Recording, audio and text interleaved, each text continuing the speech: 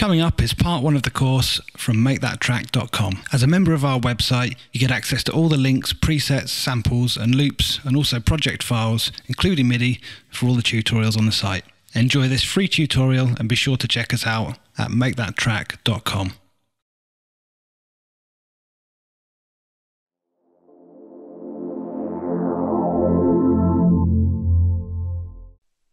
Hey guys, welcome to part one. In this video we're going to be setting up our project and getting our drum kit together. So the first thing we're going to want to do is set our tempo, and this song is going to be made in 120. So up here at the top I'm just going to drag this down from 128 to 120. And the next thing we want to do before we start getting drums in here is set up a custom folder that we can drag samples from. In order to do that, we go to Options, File Settings, and then underneath here we have a bunch of custom folder presets, and if we just click on one of these folders, it's going to let us choose where we want our custom folder to be. So I'm just going to choose this here, hit OK, now it's going to be in there. And it's going to pop up on the left here on the browser. All you have to do is navigate to whatever you named the folder and click it, and it will open. So the first thing we're going to do is set up an FPC.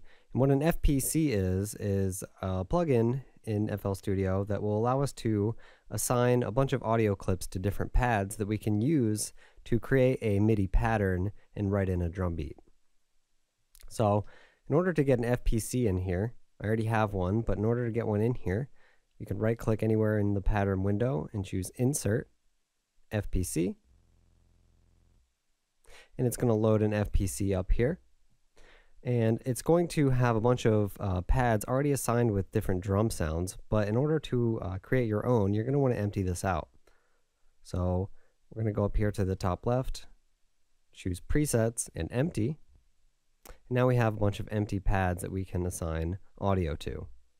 So there's two ways that we can get audio in here. We can either click on this folder icon and then load it up this way, or we can navigate to the folder that we have set in our preset and just drag them on. So I'm going to go into Samples, Drum Rack, and this is going to be the 5 samples that we're going to load in here. So I'm just going to grab the kick, drag that in, snare, drag that into the next pad, our hi-hat, ride, and a closed hi-hat.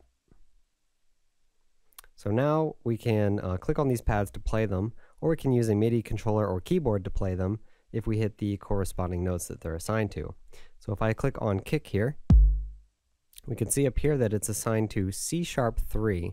So if I press C#3 on my MIDI keyboard, it would play the kick. Okay, so I already have an FPC set up, so I'm just going to go ahead and delete this one.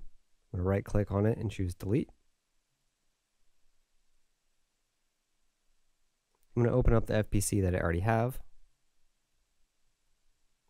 And once we have our audio assigned, we have a couple of options that we can use for each sound here. We have a volume knob that we can assign for each. We have a panning, and we have a pitch knob.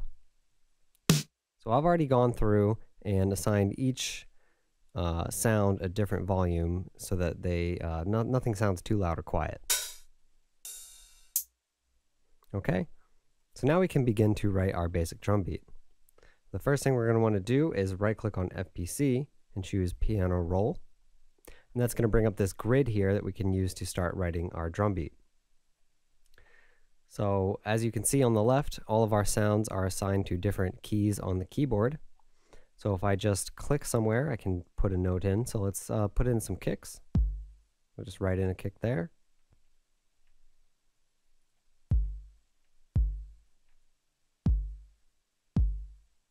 We'll put 1 kick per drum beat.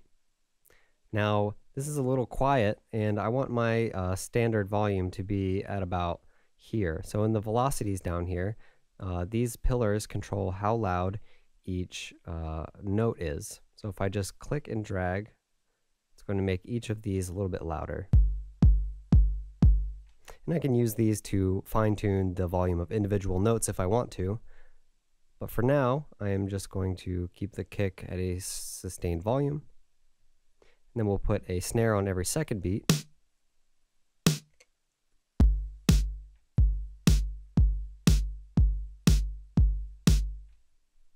Okay. And then we'll put a hi-hat on every upbeat.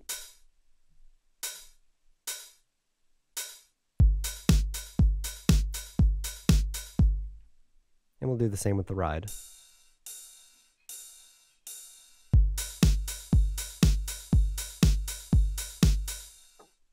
Okay, and for the closed hat, we'll do the same.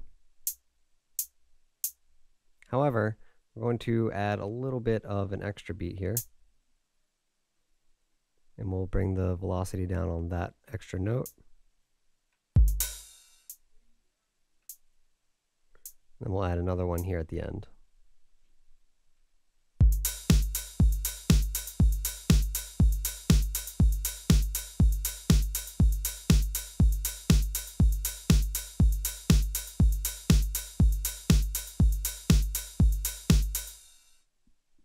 Okay, and now we have our basic drum beat. So in order to get this into the timeline here so that we can combine it with other things, I'm going to go over to this window here, and I'm just going to draw it in to the track that I've already set up. And we're going to go ahead and zoom in there. And I'm just going to paint that pattern in a few times. And now if I press play, it's going to be playing from the pattern window. So we want to switch over to song mode. So next to the play button, I'm just going to select song.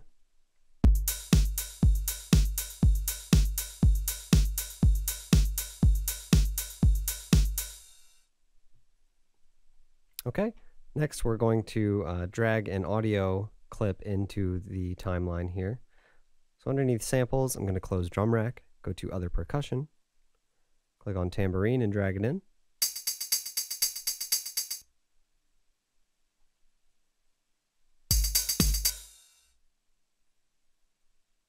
Okay, and it's going to be a little bit loud right off the bat, so I'm going to go ahead and turn that down. And then I'll just paint that in.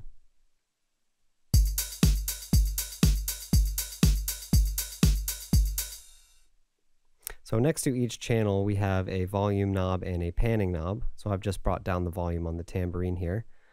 And when you drag an audio clip in, it's going to create a channel for you to do that with. If you'll notice, all the other channels that I had here are now gone. And if I want to get back to them, all I have to do is navigate back to the filter group that I was in by clicking this menu here. Going to drums, and that's where I had my channel set up. Okay, so next, let's get some toms in here.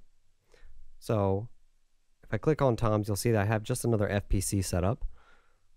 And what we're going to try doing now is importing a MIDI pattern into this instead of drawing it in ourselves.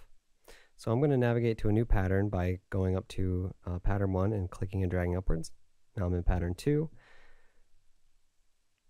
And now I'm going to close samples and I'm going to go into MIDI. And I'm going to drag toms in. Okay, and now we have a tom pattern, so I'm just going to go ahead and play that.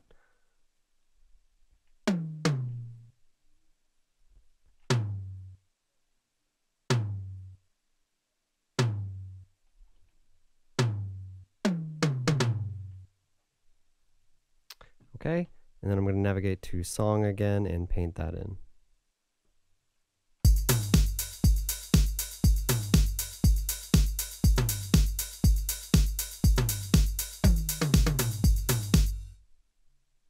Okay, and finally we're just going to get a crash in here.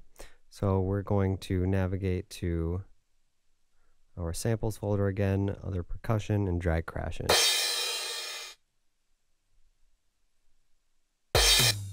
And that's going to be really loud, so we're going to turn it down.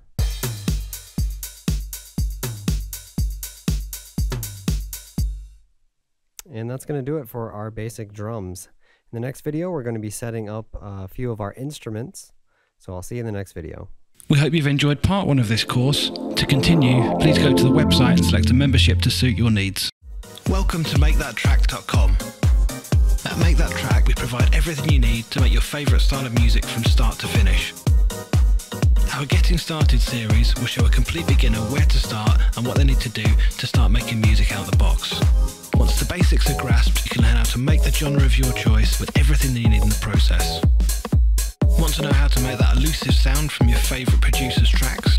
Check out our How to Make That Sound tutorials. We take the guesswork out and show you exactly what you need to do to get that sound within a few simple steps.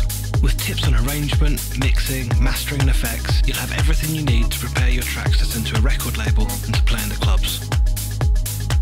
Get everything you need to make the music you love today.